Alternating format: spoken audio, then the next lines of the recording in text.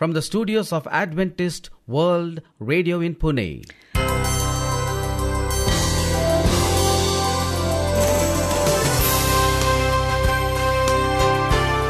A warm welcome to you as you join us. This is our International English Service. In our program today, we bring inspirational music, health talk on principles of life that are basic. With more enjoyable music, you will also hear God's Word to enrich you spiritually. This is your host, Sharad. And I'm Maureen, and you're listening to Adventist World Radio, the voice of hope. Let's begin our program with a song.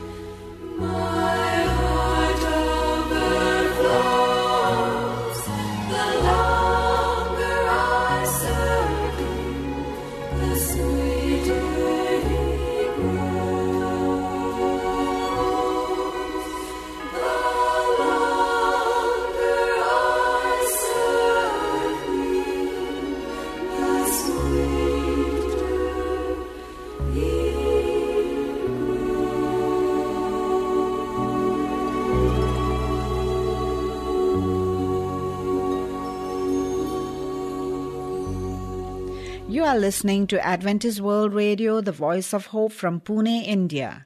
Dear friend, life's rich treasures such as health, happiness, and peace of mind are portrayed in our health talk in a new way. Today's society has many problems. How can we cope up with them? How can we enjoy health and happiness each day in the face of these influences that bombard us continually? It's time to hear a health talk.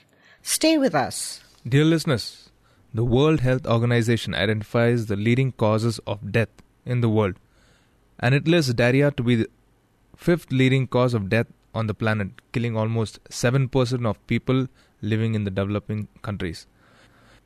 Diarrhea describes loose, watery stools that occur more frequently than usual.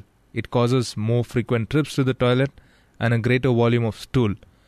Everyone develops diarrhea at some time or the other, and the condition usually lasts for a few days. The condition, however, can last for a few weeks and be associated with fever, abdominal pain, and bloating. Stools sometimes contain blood. Severe weakness, dizziness, and lightheadedness may develop. These are all the signs that diarrhea has become dangerous. Long-lasting diarrhea is dangerous because it causes a significant loss of water and salts from the body. Uncommon causes for severe diarrhea include your body's immune system being allergic to the lining cells of your bowel or from allergies you may have developed to certain types of food. These causes may be a topic for another discussion, but today I want to talk about the common causes, namely attacks by bacteria, viruses, and parasites. These organisms come into your body through water and food. First, a word about water. In developed countries, water from the faucet is processed to make sure it is clean before it comes to you. In developing countries, that is often not the case. Water comes from a faucet or from a well, may contain significant numbers of bacteria and viruses. The water may come downstream from a river where other people or animals drink and bathe, and it may not be filtered or processed in any way. The healthiest thing to do if you are uncertain about your water, the healthiest thing you can do if you are uncertain your water is safe is to drink boiled water, bottled water or soda served in its original container. And drinks may be boiled water such as green tea. You should also brush your teeth using boiled water and shower keeping your mouth closed. Treatment of serious diarrhea is expensive, so the smartest thing you can do is to prevent diarrhea in the first place. How can you do that? Washing your hands helps to keep the bacteria and viruses that cause diarrhea from entering your body. Wash your hands before and after preparing food, after handling uncooked meat, and after using the toilet, changing diapers, sneezing, coughing or blowing your nose. When you wash your hands, lather your soap for at least 20 seconds. Use an alcohol hand sanitizer if you have access to one. Make sure you cover both the front and back of your hands. Alcohol is often more effective than soap in killing bacteria and viruses. Also, wash the surfaces you use to prepare food frequently with soap and water. And serve food right away or refrigerate it after it has been cooked, so bacteria don't have a chance to grow. Certain foods contain helpful live bacteria that can actually help to prevent diarrhea. Those foods are cultured yogurt, cultured cheese, miso and tempeh. On the other hand, dairy products such as milk and fatty food, high fiber food and highly seasoned food all tend to make diarrhea worse. How can you treat diarrhea? If you are just developing diarrhea, you are losing fluids from your body and as well as salts from your body needs. Things like sodium and potassium. Drink clean, boiled or bottled water. Drink soups to replace sodium and fruit juices to replace potassium. As the diarrhea lessens, try food such as soda crackers, toast, eggs and rice as an intermediate step before going back to normal foods. If your diarrhea lasts more than 3 days, it is essential to replace liquids and salts either by mouth or into a vein. You may need antibiotics by vein. You may even need hospitalization to see a doctor if you have access to one. Dear friends, there are a number of non-prescription medicines that are advised to stop diarrhea by reducing the number of watery bowel movements you have. The problem with these medicines is that if bacteria, viruses or parasites are causing your diarrhea, having fewer bowel movements delays your body ridding itself of the very cause of the diarrhea, making things worse. So dear listeners, to summarize, God has created your body with a remarkable immune system that has the potential of killing the bacteria, viruses and parasites that cause diarrhea. Try to prevent getting diarrhea in the first place by washing your hands often with soap and water or alcohol, especially before and after preparing food, after handling uncooked meat, after using the toilet, changing diapers, sneezing, coughing or blowing your nose. Serve food right away after it is cooked. Remember that unprocessed water in many parts of the world is not safe.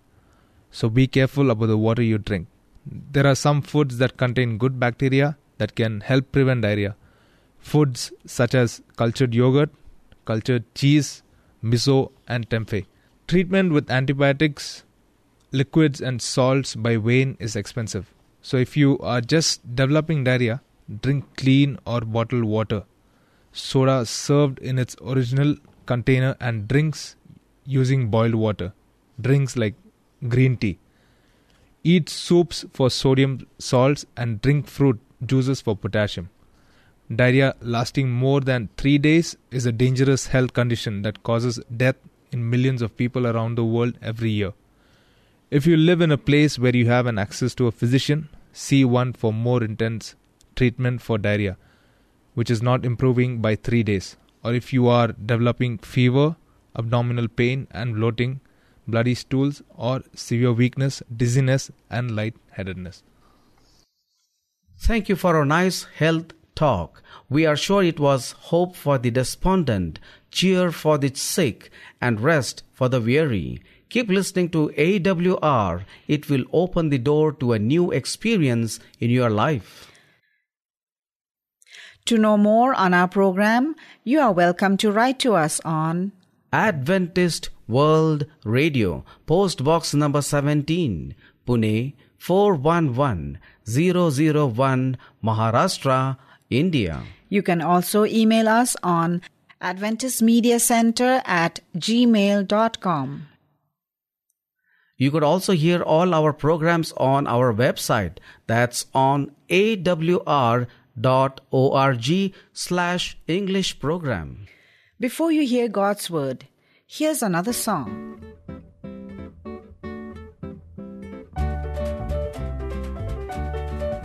There is a bright new life that's so exciting, and you can have this life if you decide. The Lord can fill that lonely, empty feeling. He'll give you joy and happiness inside. Now you don't have to fully understand it, or try to comprehend the hows and whys, but He will give you more than you could hope for, much more than you could ever realize. You can experience something that is wonderful. You can experience something that is grand. You can experience something that is marvelous if you let the Savior take you by the hand. There is a bright new life that's so exciting, and you can have this life if you decide. The Lord can fill that lonely, empty feeling. He'll give you joy and happiness inside. Inside.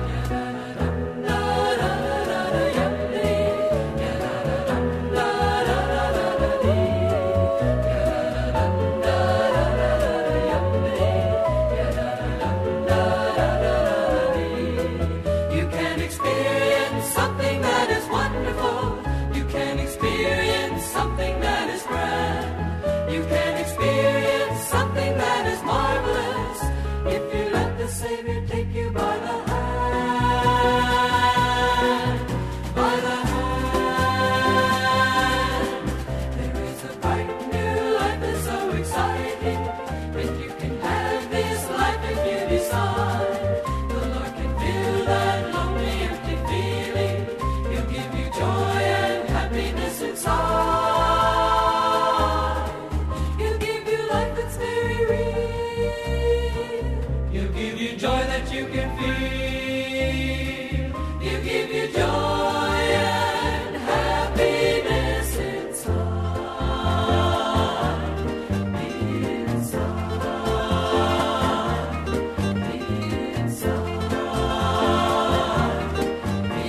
Inside. Come join us as we share God's Word. Dear listener, happiness is a choice. We can choose to feel defeated and despondent over life circumstances, or we can choose to be hopeful and happy. Too many people ignore the present and expect to be happy sometime in future. The time to be happy is right now.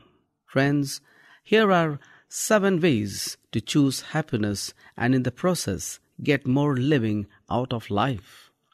Friends, number 1, choose to live a sincere spiritual life. Scripture reminds us that ultimately happiness is a spiritual experience grounded in our relationship to God. The psalmist wrote, "Happy are those who reject the advice of evil men and do not follow the example of sinners. Happy are the people whose God is the Lord." Psalms chapter 1 verse 1. Friends, consider also the wisdom in this advice from Charles Haddon Spurgeon, the great 19th century British preacher. Have your heart right with Christ and He will visit you often. And so turn meals into sacraments, homes into temples, and earth into heaven. Choose to live a sincere spiritual life. Do all you can to experience spiritual growth by attending worship services regularly, reading scripture and other inspirational writings, and engaging in daily prayer and meditation. Dear listener, here's the second one. Choose to be happy in spite of problems. No one lives a life that is free from problems. Hard times and happiness are not mutually exclusive. Remind yourself that at any moment in life, you have the option to choose happiness. Then make a commitment to contentment no matter what your external circumstances may be. Often the greatest happiness and the deepest joy flow from the lives of people who have troubles and who triumph over them through their sheer determination and perseverance. Niccolo Paganini, the great 19th century violinist, was performing before a distinguished audience when suddenly one of the strings on his violin snapped. The audience gasped, but the master musician played on the 3 remaining strings as if nothing had happened. Abruptly, the second string broke. Without missing a note, Paganini played on.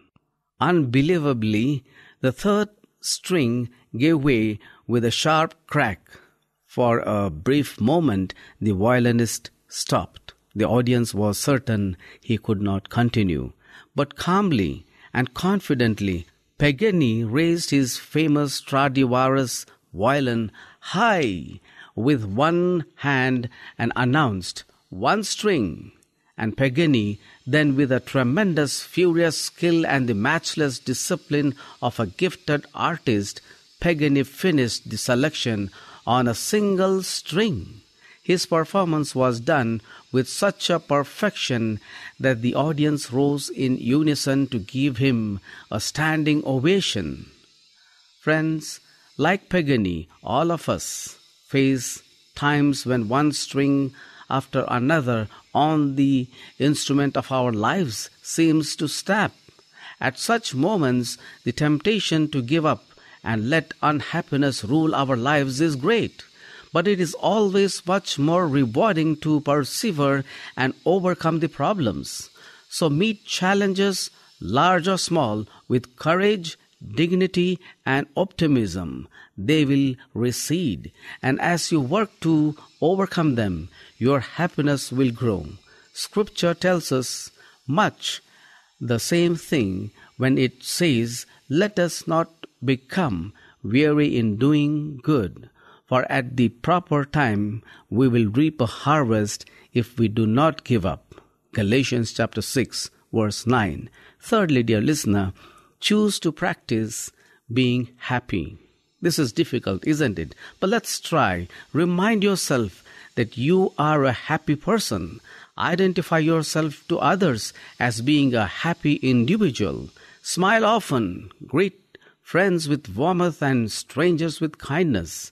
Practice giving thanks daily and even hourly for many happiness that are yours, such as the gift of being alive, watching the sun rise, living in a comfortable dwelling place, completing a demanding project, enjoying the love of family and friends, having work that provides you with financial resources, and so forth. Remember that happiness is not the attainment of what you want, but the realization of how much you already have. Dear listener, fourthly, choose to make someone else happy. This is difficult again, but let's try on. The joy that you give others is the joy that comes back to you, wrote poet John Greenleaf Whittier. And Jesus taught, whoever wants to save his life will lose it, but whoever loses his life for me will find it. Behind those statements is this simple but profound truth. Our happiness is magnified when we go out of our way to make someone else happy. Consider the example of Peter, who works in a manufacturing firm. At that company, it had been a tradition for department heads jointly to buy a Christian gift for the plant manager. That tradition was changed when Peter became the manager. During his first year in the job, he asked his 15 department heads to adopt a family with 8 children who faced a bleak holiday. Funds that might have purchased an elegant leather attached case instead bought dolls, footballs, books, stuffed animals, crayon and games. Caught up in the excitement of helping employees, spouses purchased warm mitten sweaters and pajamas, and someone else contributed a turkey for dinner. Dear listener, fifthly, choose to examine your expectations. Many people are chronically unhappy because their expectations are unrealistic, says Bobby Sommer, the author of Cybernetics 2000. Don't delude yourself that you can ward off unhappiness in all situations, all the time. There is no such thing as permanent, uninterrupted happiness. The important thing is to learn to accept setbacks without thinking of them as permanent conditions. Second, lastly, dear listener, choose to get help in order to have happiness. If happiness is never part of your life, if you have more depression than joy, it is almost impossible for you to experience happiness. Then it is likely that something in your life is holding you back, rather than remain in an unhappy, pessimistic state. Speak to your pastor or seek out a counselor who can help you locate the problem and guide you to move into happiness. A recent study of 4,000 respondents revealed that counseling was highly beneficial for problems such as depression, phobias, and stress. Nearly 9 out of 10 respondents indicated that their condition improved significantly after counseling. In fact, 44% of those who entered therapy, people had previously reported that they were in very poor emotional state and made statements like, "I barely managed to deal with things," said they felt much better after treatment. Lastly, dear listener, choose to be happy. Don't fall into the trap of putting happiness on hold.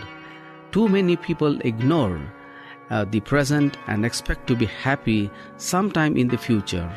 When they get the promotion, find true love, earn a large income, attain great professional success, or achieve some other goal, that approach will most likely result in disappointment. Happiness does not operate on a future schedule. The right time to be happy is now. The Bible wisely declares, "This is the day the Lord has made. Let us rejoice and be glad in it." God bless you, dear listener. Let's pray. Our loving and living Heavenly Father, we thank Thee for happiness that comes through accepting Jesus Christ as our Savior. We believe the true happiness comes only from you, not from the things from earth. May we rejoice and practice these 7 ways in our lives so that we can find the happiness that is in Jesus. In Jesus' holy name we pray. Amen.